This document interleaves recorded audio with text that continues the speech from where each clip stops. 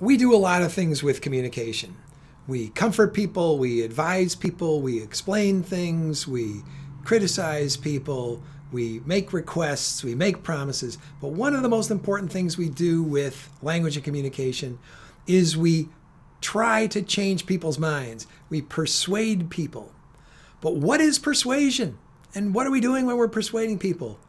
I'm Bruce Lambert from howcommunicationworks.com, and I wanted to record what's hopefully a very short video on what is persuasion? What's the definition of persuasion? I want to take my definition from the textbook written by Daniel O'Keefe, who's a professor here at Northwestern University. Has written what I think is the best textbook about persuasion. I'll link to it in the description if you want to get it and read it yourself. He's also got a great persuasion course on Coursera if you want to check that out. But the definition of persuasion, so we think intuitively persuasion is, being able to change somebody's mind, being able to get them to do something that we want them to do. But Dan O'Keefe defines persuasion in the following way. He says it's a successful, intentional effort to change the mental state, change the mind of someone who's free to change their mind, and something we do with communication. So let me go through each of those elements of the definition. So it's a successful attempt. It doesn't make any sense to say something like, I persuaded him, but he didn't change his mind. I persuaded him to buy the car, but he didn't buy the car. That doesn't make any sense. Persuasion implies success at the influence attempt. The second element is it's intentional. It's very unusual to say something like, I accidentally persuaded him to buy the car.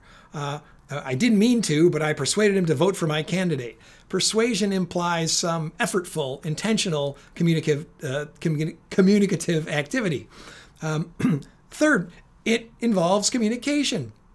So we can do a lot. We can get people to do things through coercion and other means. And this gets to the next point about freedom. So let me take on freedom first. So persuasion assumes that a person is free to choose. It doesn't make sense to say something like, I took out my gun and persuaded him to give me his wallet. That if we use the term persuasion in that sense, or I threatened to fire him and in that way persuaded him to stay late.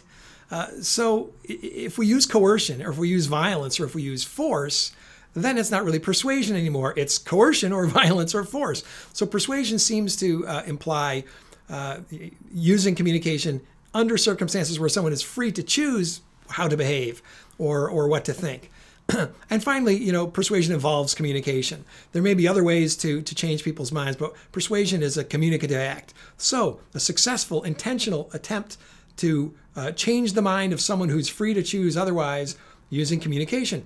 That is persuasion. So what's the mental state we're trying to change? The mental state we're trying to change is generally an attitude. An attitude, I'll do another video briefly about what an attitude is, but just for now, an attitude is an evaluation of some object. That object could be a person, place, or thing, a policy, a candidate, a consumer good, but some evaluation of that object is what an attitude is. And the evaluation could be along almost any dimension, like or dislike, cheap or expensive, honest or dishonest, admirable or contemptible. We can evaluate objects in a million different ways. But when we're persuading people, we're normally trying to change their mind, and the part of their mental state we're trying to change is their attitude towards some action, towards some object, towards some candidate, towards some consumer product, in order to get them to behave in a particular way. So that's it. In less than 5 minutes, the definition of persuasion: a successful, intentional act to persuade someone who's free to choose using communication to get them to change their mental state. And the mental state we're changing is their attitude, their evaluation of some object.